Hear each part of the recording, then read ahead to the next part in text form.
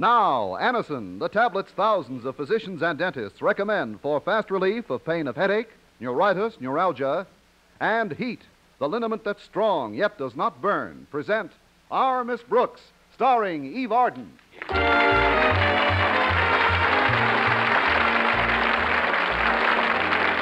time once again for another comedy episode of Our Miss Brooks, transcribed. But first, may I make a suggestion that you will probably thank me for someday? It's simply this. The next time you suffer from headache, neuritis, or neuralgia pain, try Anacin. The reason we suggest this is because we feel sure you will be surprised at how incredibly fast Anacin gives you relief. Thousands of people who have tried Anacin say its action is truly astonishing. Anacin is like a doctor's prescription. That is, Anacin contains not just one, but a combination of medically proven active ingredients in easy-to-take tablet form. Thus, in taking Anacin, you are following sound principles. The next time you suffer pain from headache, neuritis, or neuralgia, don't wait for relief. Try Anacin. On this guarantee, if the first few Anacin tablets do not give you all the relief you want, as fast as you want it, return the unused portion and your money will be refunded. You can get Anacin at any drug counter in handy boxes of 12 and 30 tablets and economical family-size bottles of 50 and 100. I'll spell the name for you, A-N-A-C-I-N.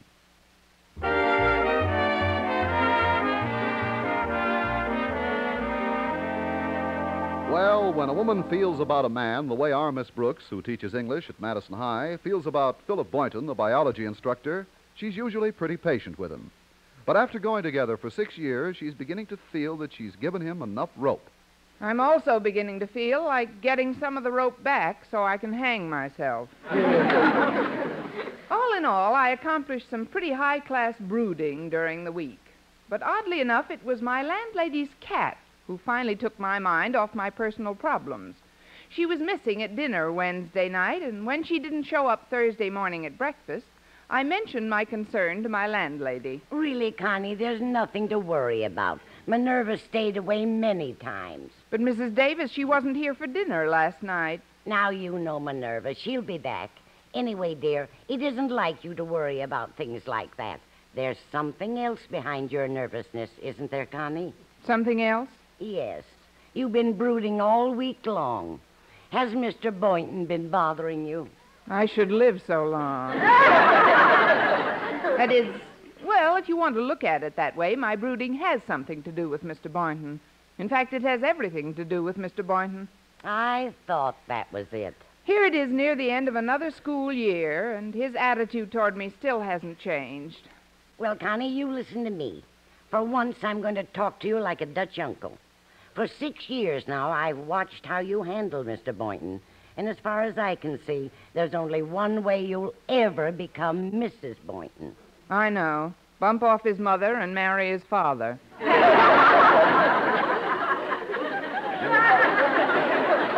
No, you've got to change completely. Change? Exactly. In all the time you've known Mr. Boynton, you've been completely independent. You've gone Dutch on dates, loaned him money. Why, you were as self-reliant as he was. And what's the result? You're a pal to him, a buddy, but never a woman. You mean he thinks of me as a playmate instead of a mate? Precisely. Now, there are several things you can do to make him think of you as a woman. Wouldn't it save time if I just showed him my birth certificate? I'm not kidding, Connie. A man likes to feel he's needed by a woman, that he's being depended upon. He enjoys being the big protector. You may have something there, Mrs. Davis. What do you suggest I do? Well, have you ever cried on his shoulder? Cried? I mean, really turned on both faucets? Well, no, I never... That's the greatest gimmick we women have. A man can't stand to see a woman cry. His defenses go down, and all his protective instincts come to the fore. Most men will do anything to stop a woman from crying. But, Mrs. Davis, I can't turn on my tear ducts like that. You could if you had a little help. Help? Connie, I have an idea. I'm going to cut up some raw onions and put them in your handbag. Raw onions? Oh, Mrs. Davis, I wouldn't... That must be Walter Denton to drive me to school. Be out in a minute, Walter. Connie, if you want to see how effective tears can be, this is the best possible way. But, Mrs. Davis... For once in his life, you've got to make Mr. Boynton aware of your presence. If I open that handbag, the whole school will be aware of my presence. Come to think of it, though, it would be very interesting to see how Mr. Boynton reacts to tears. You'll be amazed, Connie. Now, I'll just take your handbag into the kitchen and be back in a minute. Where is it, dear? It's over on the sideboard. Oh, and Mrs. Davis, before I forget, please call me later in the day and let me know if Minerva shows up. All right, dear. My brother Victor promised to help me look for her today. I'm sure she'll turn up all right. Now then, is there anything else? Yes, if you do find Minerva, don't discuss what we're having for dinner in front of her. She might not show up for another 6 days.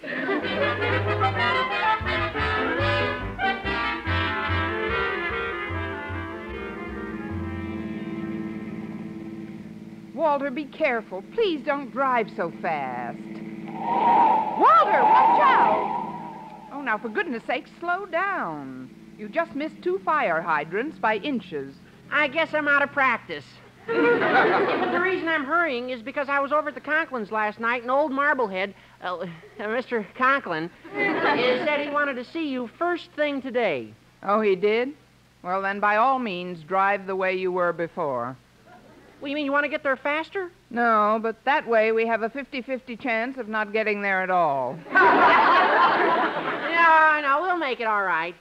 Oh, Miss Brooks, pardon me for mentioning it, but there's a slight smudge on your nose. A smudge? Yeah, I can't understand where it came from. Me either. After all, this car is only open on 5 sides. Let's see, I've got a handkerchief right here in my handbag. I did have one in here. Where did I put it? Well, Miss Brooks, what is it? What's what? You're crying. I've never seen you cry before.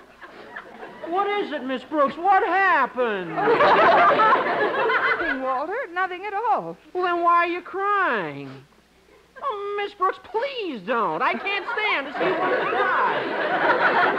Particularly a woman I'm as fond of as I am of you. Oh, it's all right, Walter. Believe me, I'm all right. Now, you can't fool me, Miss Brooks. I know you too well. Something terrible must have happened for you to keep crying this way. Oh, it's not so terrible. I just can't get this bag closed. I mean, I'll be all right in a minute. Oh, please, let me help you, please. Oh, something happens to me when I see a woman crying. Honestly, right now I've got butterflies in my stomach. What can I do? Get Technicolor X-rays. I'll do anything. If you'll only just stop crying. Are you kidding? If I can get results like this, I'll make Niagara Falls look like a damp blotter.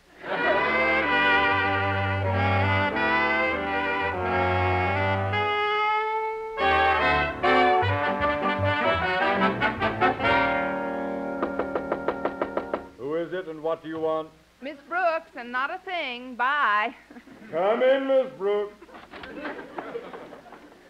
Did you want to see me, Mr. Conklin? I asked to see you, Miss Brooks.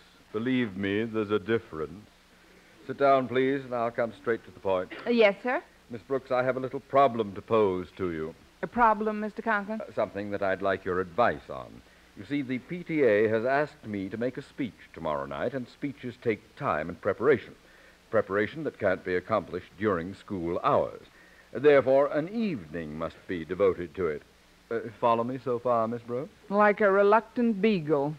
Yes, sir, I do. Well, since the speech must be prepared this evening, and since there's no one else to turn to, if you were me, what would you do? I'd sit down and write the speech myself. I accept your kind offer. Be over at my house at 9 sharp. But, sir, I meant that you should write it. I have an appointment with Mr. Boynton for tonight. Oh, you have? Well, naturally, you can't break a date at the last minute. Oh, I'm glad you see it that way, Mr. Conklin. Indeed I do, Miss Brooks.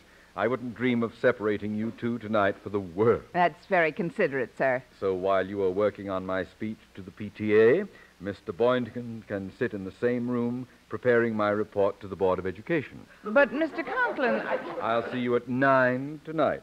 Oh, And before you face your pupils, Miss Brooks, it might be advisable to remove that smudge from the side of your nose. Smudge? Oh, that's right. I never did get that thing off. Is it very noticeable, sir? Not very. It just looks as if your hairnet slipped down.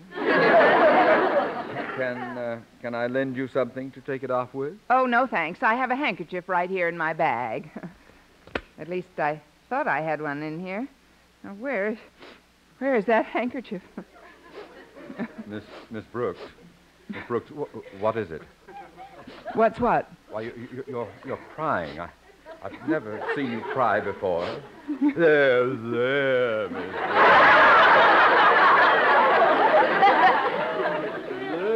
There. Where?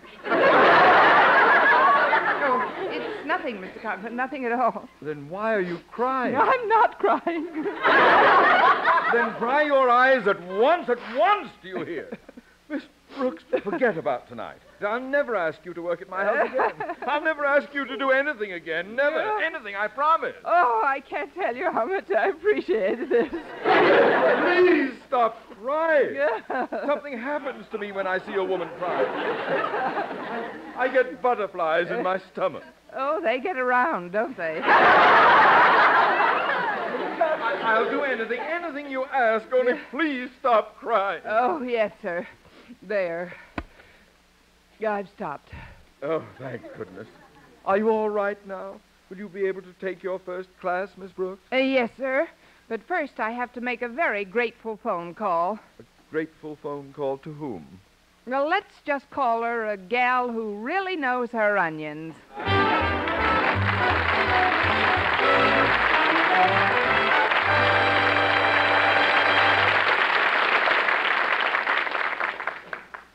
Friends, when agonizing pain of rheumatism, muscle strain, or backache makes you miserable and every move is a torment, that's the time to reach for HEAT. H-E-E-T. HEAT, the liniment that's strong yet does not burn. The moment you apply it, you can feel HEAT's soothing warmth working to relieve your painful miseries. That's because HEAT penetrates deep, brings immediate relief to sore, aching muscles. Wherever you ache, just brush on HEAT. HEAT penetrates deep, keeps working for hours to bring wonderful, soothing comfort to the painful, aching area. Your pain seems to disappear. HEAT isn't oily, sticky, or messy. You just brush on HEAT with a handy applicator that comes with each bottle, and it dries in seconds.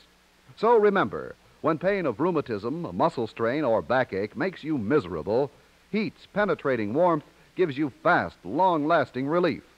Get HEAT. H-E-E-T. HEAT, the liniment that penetrates deep to bring immediate relief.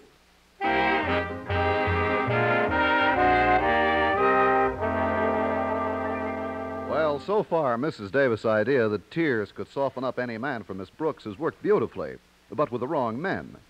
Now, as Miss Brooks waits at a table in the school cafeteria for the big experiment, Mr. Boynton, her prize guinea pig, is deep in conversation with Walter Denton at the entrance to the cafeteria. So I thought you might know why Miss Brooks did all that crying this morning, Mr. Boynton. I haven't the slightest idea, Walter. What's more, I simply can't imagine Miss Brooks crying. Oh, I couldn't either until this morning. Well, I still can't believe it of her. I thought only women cried. That is, weaker women. Yeah, me too. Somehow I've always thought of Miss Brooks as a kind of Rock of Gibraltar. Well, that's funny. I've always pictured her as sort of an indestructible battleship. But I suppose each of us has his own romantic impression of the same woman. Well, whatever's causing it must be pretty awful. But whatever it is, I'm sure you could take her mind off her troubles, Mr. Boynton. Well, I'm willing to try, Walter. I'm going to meet her for lunch now, and got a little idea that I hope will make her forget her own worries, whatever they are. Oh, that's swell. Good luck, Mr. Boynton.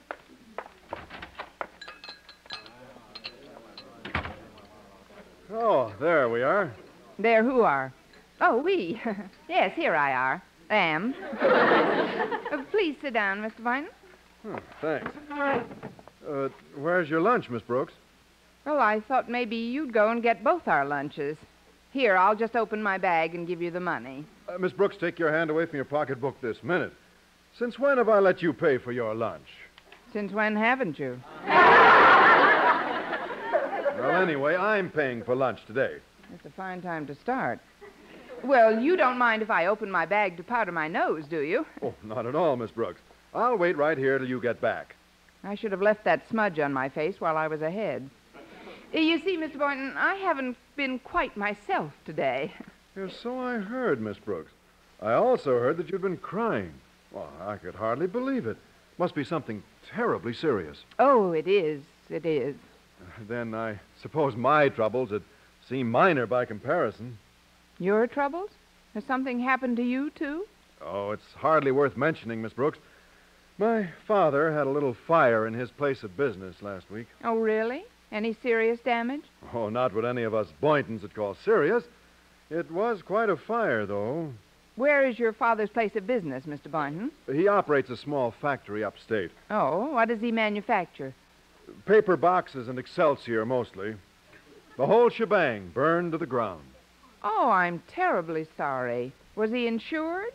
It's a funny thing about that. His policy lapsed the day before the fire. Pretty careless planning. What is he going to do? Oh, he'll just borrow some money and build another plant, I guess. My brother will be able to help out as soon as his broken leg heals. Your brother has a broken leg? He broke it trying to rescue my sister. Got to her just in time. Oh, well, that's good. Yes, she should be coming out of shock any day now. Shock?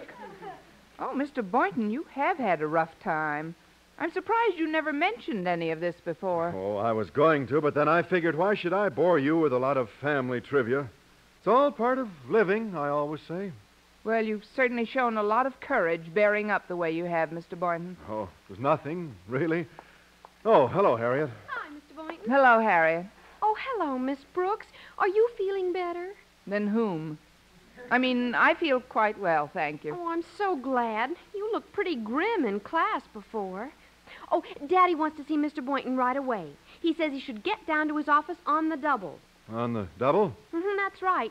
And you know Daddy when he says get there on the double. When Daddy says get there on the double, you'd better get there on the triple.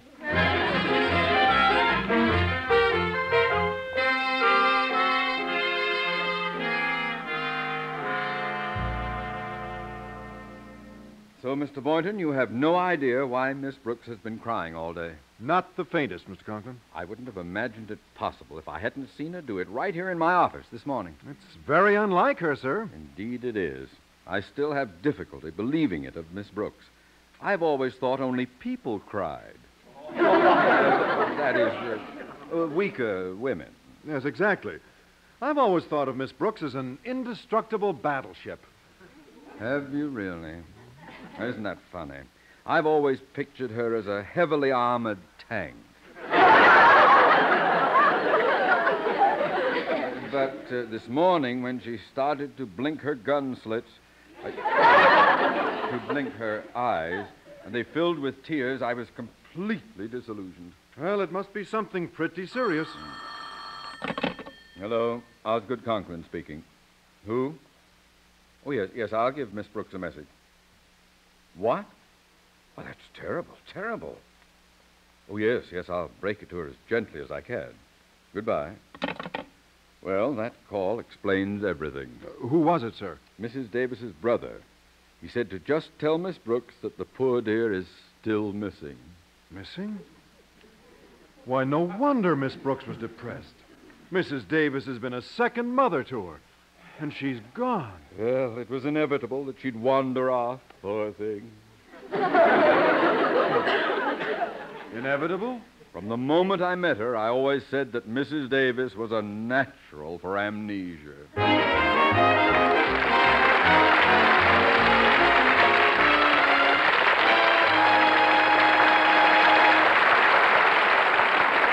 Our Miss Brooks will return in a moment. Way back in 1512, an explorer named Ponce de Leon discovered the peninsula we now call Florida. Months and maybe years later, news of his discovery filtered back to the old country, full of distortions, legends, and wild reports. Communications was a pretty hit-and-miss affair in Ponce's day. In our 20th century, however, communications have reached the complexity and precision of a science and the swiftness of magic. When you listen to CBS Radio, your living room is on the news fronts of the world. Events reach you almost as they happen, and they're reported accurately, completely, and without bias. The roster of CBS newsmen includes such names as Edward R. Murrow, Lowell Thomas, Larry LeSueur, Eric Severide, Howard K. Smith, Robert Trout, and many others, all well qualified by years of experience at home and abroad to bring you the kind of news you want to hear. Straight, accurate, and up to the minute. CBS Radio News. Listen to it every day and keep well informed.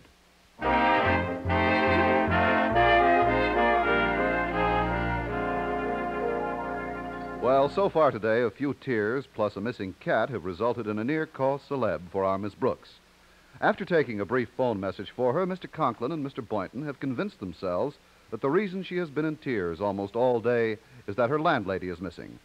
However, as Miss Brooks answers a phone call at home that evening, she is unaware of their deductions. Hello? Hello, Connie.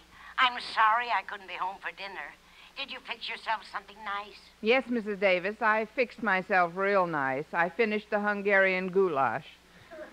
Did you find Minerva yet? Not yet, dear, but I'm certain she'll turn up. If not tonight, then certainly in time for breakfast tomorrow. She might at that, now that the goulash is gone. By the way, dear, did you get the message my brother Victor left at school for you? Yes, Mr. Conklin gave it to me. And oddly enough, he seemed even more disturbed about Minerva's disappearance than I am. Oh, isn't that nice? Well, don't worry, Connie. I'll be home in a little while. Don't hurry, Mrs. Davis. Mr. Boynton ought to be here any time now, and I'm going to try your crying routine on him. It worked beautifully with the others. Oh, I'm glad you mentioned it, Connie. If you can't get to your handbag, just stick your head in the fruit bowl on the end table. You'll get the same results. The fruit bowl? But there are only apples in that. They're just the camouflage on top. Underneath, it's loaded with onions. Mrs. Davis, you think of everything. Oh, there's the doorbell. That's probably Mr. Boynton. I'd better hang up. All right, dear. Good luck. Thanks, Mrs. Davis. Goodbye. Good evening, Miss Brooks. Good evening, Mr. Boynton. Come in. Thank you. Miss Brooks, I heard the sad news today from Mr. Conklin, and I want you to know you have my deepest sympathy. Huh? It must be a great strain to have such a close companion missing. Companion? Oh, her. Yes, I do miss her. It's probably in the evening like this when you miss her most. You're right, Mr. Boynton. Only the night before last, I sat in this chair reading and stroking her back for hours. You did? Oh, you should have heard her purr. She always responded to affection. She was the affectionate type, all right. She certainly was. You don't know how many times a night she used to jump up on my lap and beg to be scratched.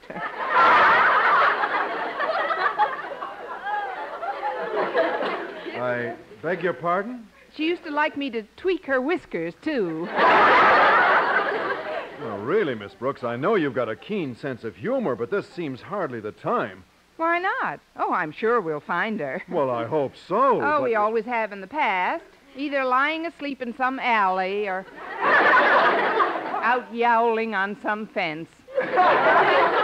What? Well, I had no idea Mrs. Davis indulged. Mrs. Davis? I was talking about our cat, Minerva. But I thought Mrs. Davis was missing and that you were all alone. Alone?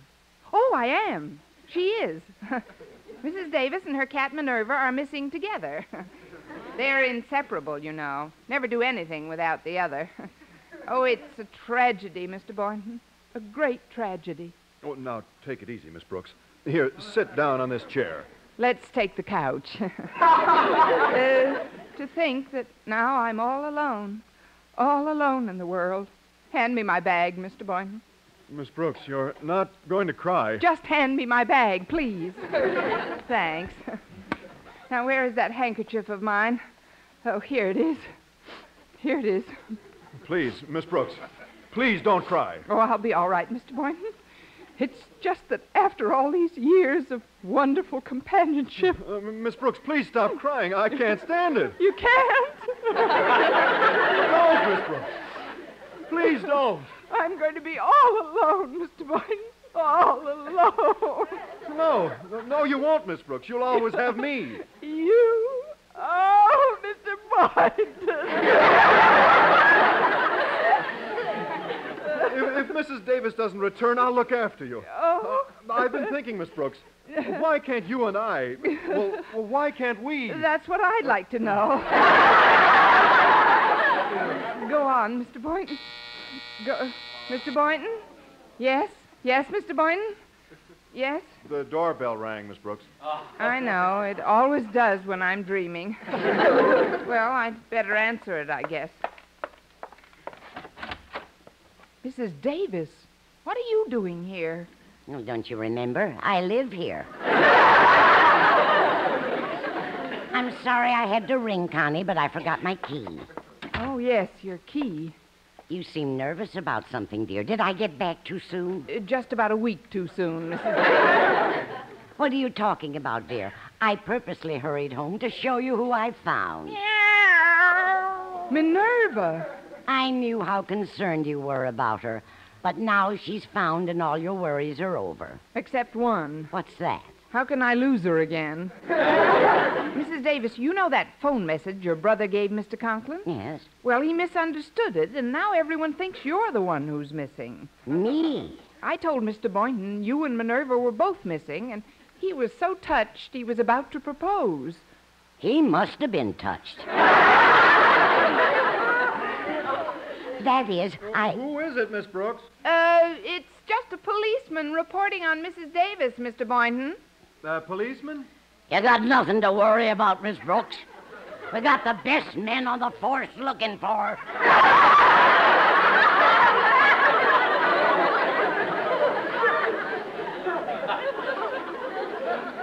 Oh, thanks, Mrs. Davis. Now, if you'll only stay out of sight for a little while, I'll go back into Mr. Boynton and help him finish what he started. Certainly, dear. I'll take Minerva and get into this hall closet. Oh, you're a doll, Mrs. Davis. Miss Brooks, what was that? What was what? I didn't hear anything. I didn't hear that either. It seemed to be coming from the hall closet. I'm going to investigate. Oh, Mr. Boynton, wait! Mrs. Davis, what are you doing in there? Mrs. Davis, there's no one by that name in here.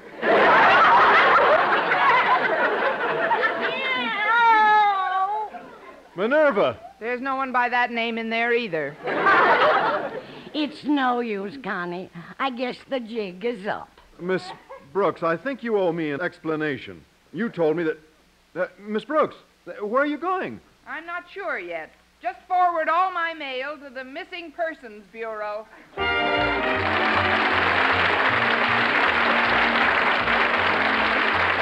Our Miss Brooks, starring Eve Arden, transcribed, was produced and directed by Larry Burns, written by Arthur Olsberg and Al Lewis, with the music of Lud Gluskin. Mr. Conklin was played by Gail Gordon. Others in tonight's cast were Jane Morgan, Dick Crenna, Bob Rockwell, Gloria McMillan, and Billy Gould. In the annual awards poll conducted by TV Radio Mirror magazine, for the third time, American radio listeners have chosen Eve Arden as their favorite comedienne. We hope all of the listeners will want to read about Eve and the awards in the May issue, now on the newsstands. Be sure to be with us next week for another comedy episode of Our Miss Brooks.